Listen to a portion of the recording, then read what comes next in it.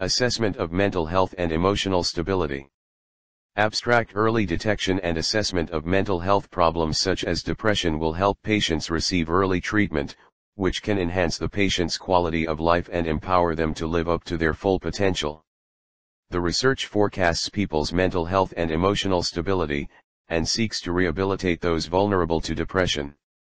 Depression is a major health issue in the world, especially in India, leading to significant diseases, disability, and mortality as well as significant socioeconomic losses. Machine learning techniques can be used to diagnose the depression or anxiety disorders accurately. The project has a web application that people can avail to ensure whether they are mentally stable or not. Unlike existing apps, here the details as well as any family history of depression or anxiety disorders are entered besides answering questions so as to come up with accurate predictions. The machine learning model used here is trained on the responses obtained through survey using PHQ-9 questionnaires. It also includes a module for sentiment analysis using Chatbot that communicates with the user and finds out the reason for depression. The community as a whole will be benefited and every person regardless of age or gender can make use of the application to get an accurate diagnosis. The project can be extended to predicting other mental and behavioral disorders other than depression and thus help in building a mentally fit society. Keywords: mental health diagnosis, depression, machine learning, prediction, classification problems, mental health, sentiment analysis, mood prediction. Introduction. Based on the UK Surgeon Journal, 1999, mental health is the positive achievement of mental function, resulting in productive activities, satisfying relationships with others, and having the ability to adapt to adversity and to cope. Mental health is thus a definition of our cognitive, behavioral, and emotional well-being. It is a matter of how we feel, think, and act. Occasionally, the word mental health is used in a way that means absence of a mental illness. The term mental illness generally refers to all mental disorders that can be diagnosed health conditions that are marked by altered or damaged changes in thought, mood, or behavior. Mental health and mental illness are two continuous terms. Those with good mental health may also suffer from mental illness, and those without mental illness may also have poor mental health. Issues of mental health may emerge from stress, isolation, depression, anxiety, relationship issues, a loved one's death, suicidal thoughts, grief, addiction, ADHD, self-harm, various mood disorders or other mental disorders of varying degrees, as well as learning disabilities.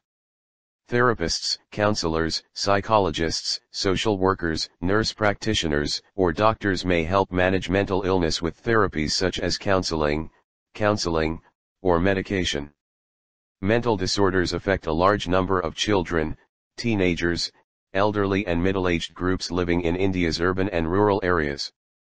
Depression triggers include biological, physical, economic, and cultural factors, which start with environmental factors.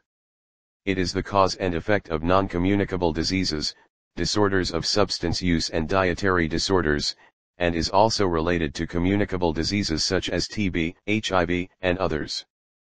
Depression and suicide are inextricably linked. Depression can lead to suicide, as well. Approximately 1 person in 5,000 to 15,000 dies each year as a consequence of suicide, 1.4% of all deaths, and the numbers will increase significantly in future. If we can ensure that everyone's mental well-being is fine, we will avoid this. For this, recognizing depression at an early stage and providing treatment is critical. A lot of data related to the mental health of people is available, and by extracting the key features and analyzing the similarities between those prone to depression, we can predict those who are likely to be mentally unstable. These predictions can be done using machine learning algorithms. Once the prediction is done, those who are vulnerable can be rehabilitated by counseling and medication. All emotions are the impulses to act, the instant plans to govern life, instilled into us by nature. The very root of the word emotion is the motora of the sense of the Latin word to move, plus the suffix e to connote to move away, suggesting a tendency to act in each emotion. Therefore emotions are the fundamental source of human energy, desire, and motivation. This stimulates our innermost feelings and purpose in life, and turns them into the things we think and the values we live by. In the human mind, mental well-being has been studied and accepted as a personality representation. Under the self-organizational theory framework, it is characterized as a property to mark whether or not a complex emotional system can sustain its equilibrium effectively. We find a raging sense of out-of-control emotions in society. Everyday news comes to us rife with stories of disintegration of civility and stability, an assault of mean-spirited impulses running amok. Such outbursts of emotional ineptitude, desperation, and recklessness are a pervasive and growing ill will that has exposed a spike in depression and a rising tide of violence. Some questionnaires help doctors determine the extent of the depression. The rating scale for Hamilton depression is one such test with 21 questions, resulting in ratings reflecting the seriousness of the disorder.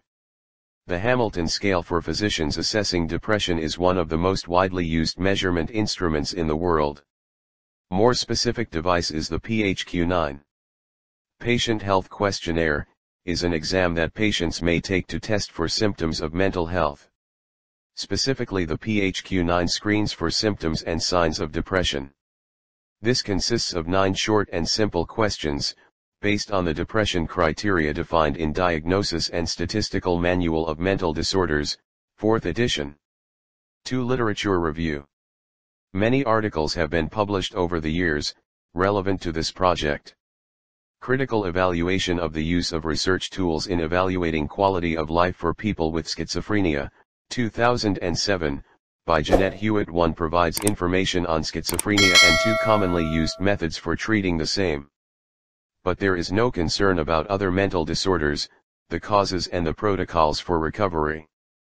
The Psychological Costs of Unsustainable Housing Commitments 2, 2006, by Mark P. Taylor, David J. Pavalin and Jennifer Todd is concerned with how a person's psychological well-being is influenced by house loans, threats of eviction and so on. It was easier to provide some solutions to this problem, since that is not the emphasis here. One way to examine the question that is not stated in this paper is also those trends shown by people living in the same geographical location.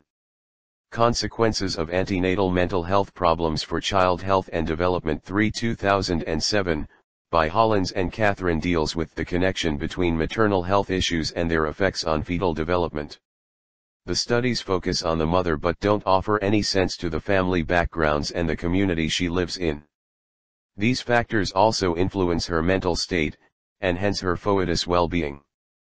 Investigating the evidence for the effectiveness of risk assessment in mental health care, 2012, by Timothy Wanfor discusses the importance of assessing risk factors linked to mental health problems. This explains how the mindset of society that such people are dangerous must be modified, because those who are really aggressive are the people under the influence of alcohol and drugs. Some of the things the paper does not discuss is that sometimes other forms of mental illness contribute to intemperate and violent behavior, which is the main reason people have a misconception about mental problems. Demographic, physical, and mental health assessments in the Adolescent Brain and Cognitive Development Study, Rationale and Description 5, 2017, by Deanna M. Barch and her co-authors is concerned with adolescent mental health. The advantage of having separate tests for different age groups is clearly illustrated. Such concerns are more likely to develop in adolescence. But that is not the subject of this article. Beyond M.C. Nacton, Perspectives on Criminal Law Relating to Insanity, 2019, by Dr. Amitabh S. Saxena 6 talks about how insanity leads to criminal behavior. The emphasis here is on the defendant who is seen as a mentally ill person, which will ultimately lead to his acquittal. This strategy is problematic if the person knows what is right or wrong even though he is mentally unstable. Our proposed project assessment of mental health and emotional stability takes all of these drawbacks into account and suggests an effective approach to evaluation. ILU Machine Learning Data Pre-Processing Method for Suicide Prediction from Family History, 2019, by Theodoros Iliou, Georgia Konstantopoulos, Christina Limperopoulos, Konstantinos Anastaspoulos, George Anastatsopoulos, Demetrius Margaunikis, Demetrius Limberopoulos, describes the comparison of ILIO pre-processing method with principal component analysis in prediction of suicide based on family history. The dataset consisted of 360 students aged between 18 and 24 years, and whose family history indicated problems. The output of pre-processing methods for ILIO and principal component analysis data was evaluated and compared using the 10-fold cross-validation method that assessed 10 classification algorithms, J48, Random Forest, MLP, JRIP, RBF, SMO, naive Bayes, IB1, HMMA and DataBoost M1. Experimental results showed that the pre-processing algorithm of ILIO data outperforms the pre-processing method of the primary component analysis data. In classification results it hit 100% against 71.34%. ILIO pre-processing approach is found to be the most suitable one for suicide prediction according to classification tests. Suicide is a major public health problem with increasing rates in many developed countries as well as developing ones. It is one of the leading causes of death for all groups. Factors often associated with increased suicide risk include physical health issues, socio-demographic factors, psychological morbidity and biological backgrounds.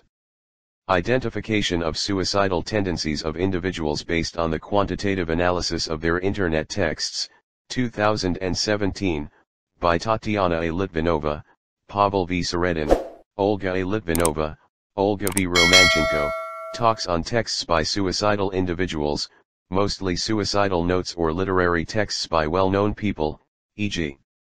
authors, essays, etc., and texts by individuals in the control group using pre-processing software, mostly LIWC.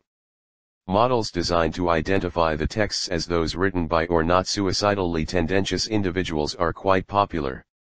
Research was conducted in English for texts, and due to the linguistic complexity it was found to have many restrictions.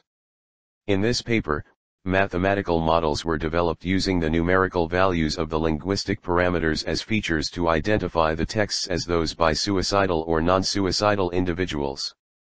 Texts, especially blogs by people who committed suicides, were processed with user dictionaries using the Russian version of LIWC. The use of features in the model is not highly dependent on the content, as not all individuals who committed suicides dealt with the topic in the texts. The resulting model was found to be accurate at 71.5%. The method showed that the classification of texts was only fairly accurate. Listed features were as independent as possible of the material, comma proportions, function names, etc. The suggested method uses only a relatively small number of features and predictions based solely on text material. No other important parameters such as family history and other medical parameters were taken into consideration. Both hair cortisol levels and perceived stress predict increased symptoms of depression.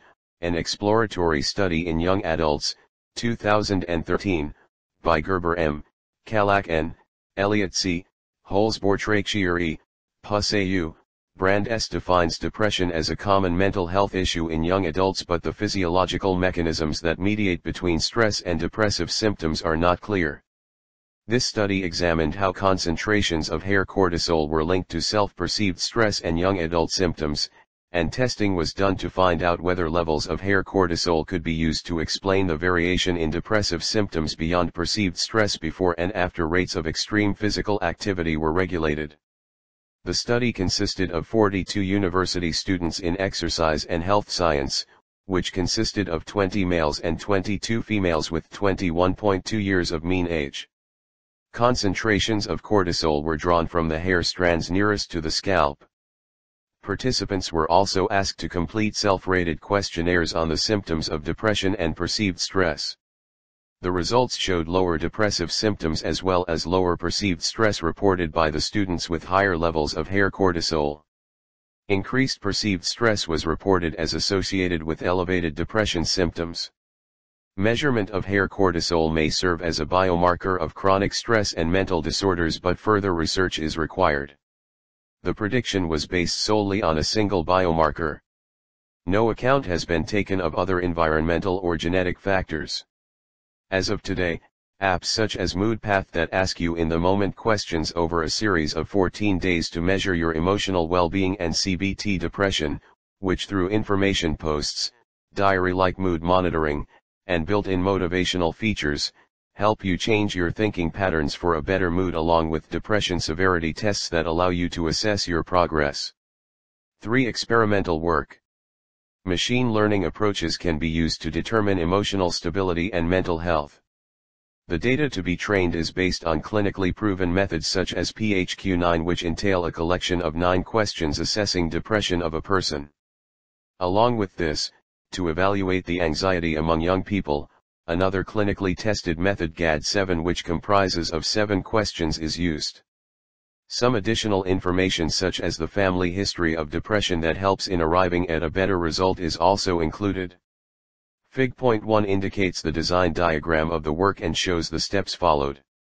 The data was collected through questionnaires circulated among the required age group 13 to 25. Since the data is already labeled using the scoring of the forms, supervised learning method is employed, and the prediction will be either of the 2 classes, depressed or not depressed, based on which it can be identified whether the person requires help or not. The focus is mainly on the youth, since they are most prone to mental health disorders like depression. The collected dataset is trained to find the one with the highest accuracy and efficiency for different machine learning models. Until finalizing the model, models such as KNN, logistic regression, random forests, linear regression, boosting algorithm, and decision trees were compared. To analyze the relationship between different attributes, graphical plots were drawn. The plots between the attributes and labels are shown in Fig 2, 3, 4 and 5. The attributes on which the label most dependent on were found to be age, gender, family history, and the responses to the 3 questions, which are little interest or pleasure in doing things, feeling down, depressed, or hopeless, trouble falling or staying asleep, or sleeping too much.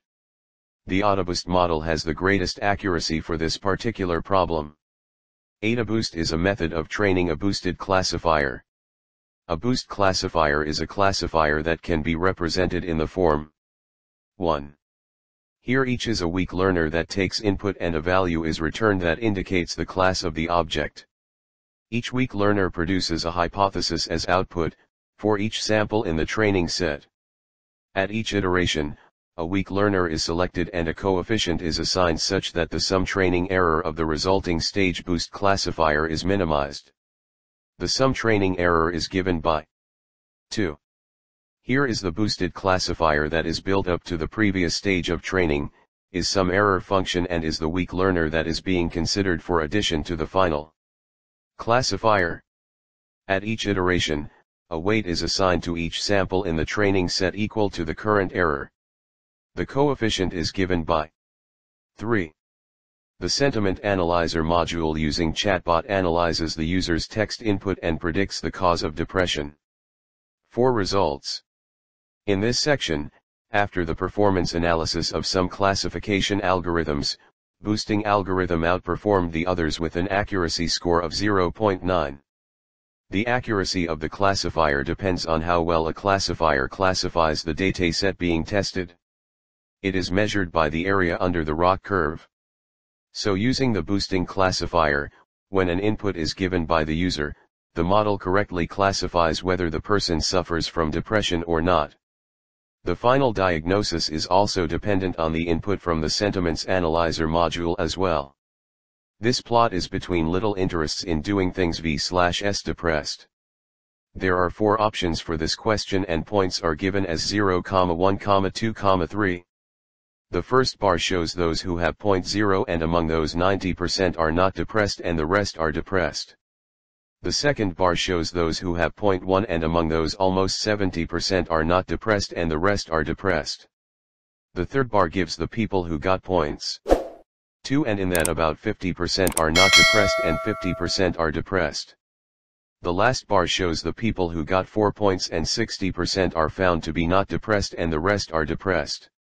This plotting is between the important features family history v/s depressed. The information acquired from this plot is, 0 indicates there is no family history of depression and 1 indicates there is family history of depression. The first bar shows that almost 70% are not depressed and the rest are depressed. The second bar shows that among the people who has had a family history, half are not depressed and another half are found to be depressed. The above plot is between trouble falling asleep v/s depressed. The options for this question are given points as 0, 1, 2, 3. The first bar shows those who got point 0 and around 95% are not depressed while the rest 5% are found to be depressed. The second bar shows people with point 1 and 70% of them are not depressed while the remaining 30% are depressed. The third bar shows people who got point 2 and among them 45% are not depressed and the rest are found to be depressed. The last bar indicates point 3 and almost 35% are not depressed and the rest are depressed.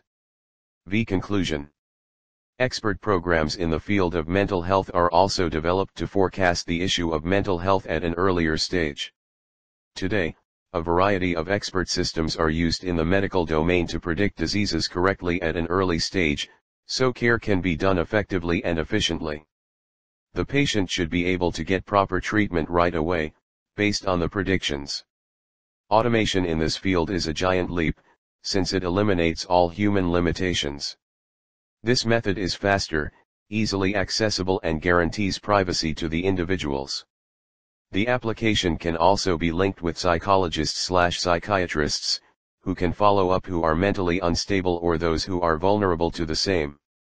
The data set is very small, and the work may be extended in the future to achieve greater precision through a wide set of data, to predict any mental illness. The classifiers must be trained and validated before applying any techniques in real prediction. Chatbot can also be further extended to predict the cause of any mental health problem, not just depression.